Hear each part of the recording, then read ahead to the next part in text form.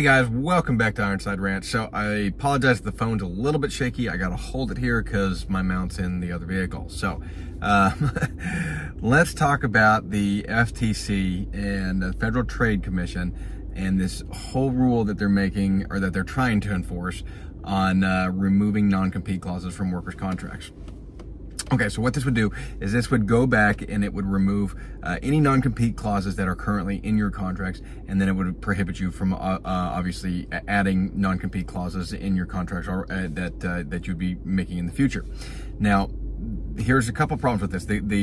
The argument for it is they say, well, this allows workers to freely transition from one job to another job, and so if they're not happy with their benefits or their wages or whatever, they're no longer locked in here. And so that makes sense to a certain extent, but here's the problem with it.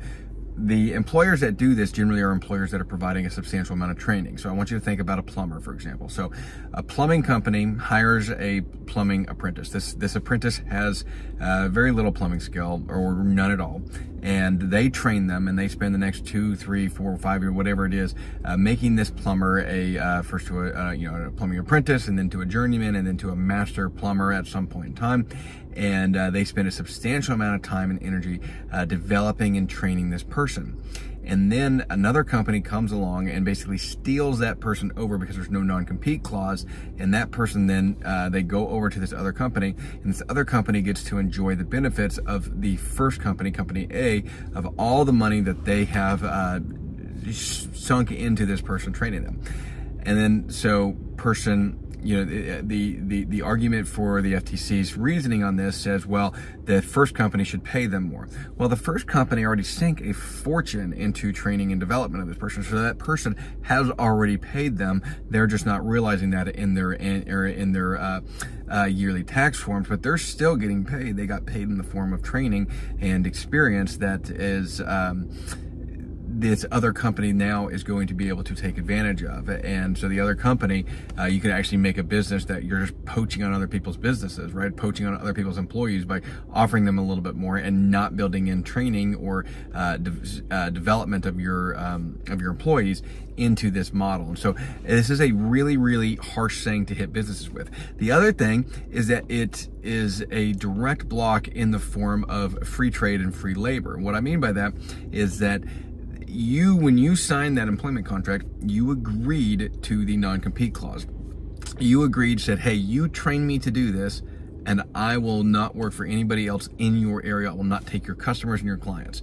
Now, this means that any of our employees that we have spent years training, that they have benefited because they're on commission, they have benefited from our company marketing, they have made relationships and built relationships with people, with referral partners.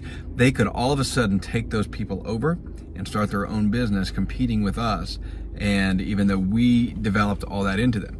So what does that mean for us? Well, it changes the way that we would have to do business. We would no longer be able to have people on commission, which means that you would only be on salary because I can't have you going out generating leads and generating income only to be able to take those people with you in the future, because I provide a lot of the support and a lot of the finances to create those leads. Even though they go out and they do the work, I bring the leads. And so it means that I would have to move you onto salary where you're not taking those with you, and you have some sense of job security because you're no longer on commission. So it provides some advantage to you doing that.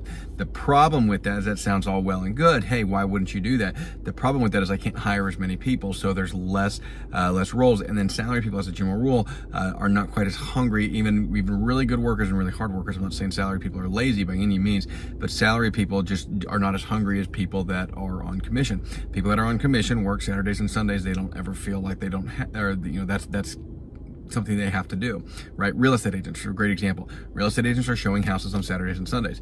Now they get to choose when they work, and that's always very nice for commission. And those people that would no longer be on commission under a company like mine, they would then be on salary, which means they no longer choose when they work. They're on Monday through Friday, and or Tuesday through Saturday, or whatever I set them up as. But they're on salary then at that point in time. And then salaries will go up with inflation, but they can make a lot more money on commission than they can on salary. So it changes the way that we have to run the business, and we would have to change the way that we operate our training. Means that I would have to provide a secondary benefit. So let's say there's life insurance options, right? So there's a life insurance option where I can say, if you work for the company for 10 years, you will get this $100,000 life insurance payout, basically, that you then get to take over. There's weird life insurance rules with running a business and the way the taxes work around all that. But there is a way basically to do that, and like I said, it's funneled through life insurance. But basically, they get this big check after like 10 years, and I fund that thing over 10 years, and then they get to take it with them. If they leave at 9 years and 364 days, then they don't take it with them. But after that, they can take it and go forward and do whatever they want to do. And I have to offer incentives like that, right? Now, that $100,000 stops me from putting that money somewhere else. It's not like I would take that $100,000 and just put it in my pocket. We would be using that for business development. We would be using that to expand services and hire other employees. And so that $100,000 is no longer something that's there. So it changes it that I have to have another benefits package on top that I can no longer use that money to do things that I had intended to do in the first place. And now I have to change what I'm spending my money on. So money A, B, C, and D can no longer be used for money A, B, C, and D because I have to pull a little bit from each of them to add to this line item E, right? So that's part of the issue that we run into. So it slows business development. Anytime that the government gets in the way and sets barriers in place, it slows the business development. So I want you guys to consider that. And I know that this video will probably infuriate a lot of people. Whoa, sorry about the camera. Sorry, my arm's getting tired. I know that this video will infuriate a lot of people. It tends to do that, and that's okay. You can disagree with me. This is not about being against the worker and only helping the greedy rich. This is a small business thing. Walmart doesn't care if you have a non-compete clause. Amazon doesn't care if you have a non-compete clause. That doesn't mean much to them at all. What the ones that this is hurting the small businesses. This is hurting the plumbing shop down the corner from you. This is hurting the electricians, the home inspectors, the trade industries, right? Welders, people that pay for you to get trained to have that skill. This is who that hurts. If you and by the way, that non-compete clause is not federally mandated, meaning that my guys, right, our employees, they can go start a competing company. They can go join any other company as long as it's not in the footprint of our business. And so they're not tied in to just working for our business for like the rest of their life. The only thing that ties them in from doing is taking our clients and our customers with them and taking them to a competitor and not taking a working book of business, taking our practices and all the training that we have paid for with them, not taking that with them. So that's what that protects us from. Y'all, my arm is getting tired. I miss having my mount. That makes this a lot easier. This car doesn't have the mount on there.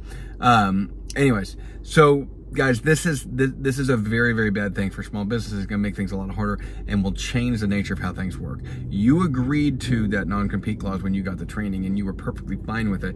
And now you're reneging saying, hey, we want the government to step in because I don't want to have to keep working for this company because I'm not willing to move and I should be able to go out and do what I want now that they've spent $100,000 training me. It's a load of crap. You agreed to it. And it's the same thing with the student debt thing. The student debt thing is very easy to solve. You signed up for a debt, pay it back. End of the discussion, right? So why are you having somebody else pay it back that didn't sign up for your debt and never benefited from it? So it's a load of crap, guys. All right, I'm gonna let y'all go. I just wanted to address that with you. I will post the link to this article down in the description from, I believe this one was from Breitbart, but we'll get this posted for you. Thanks, guys.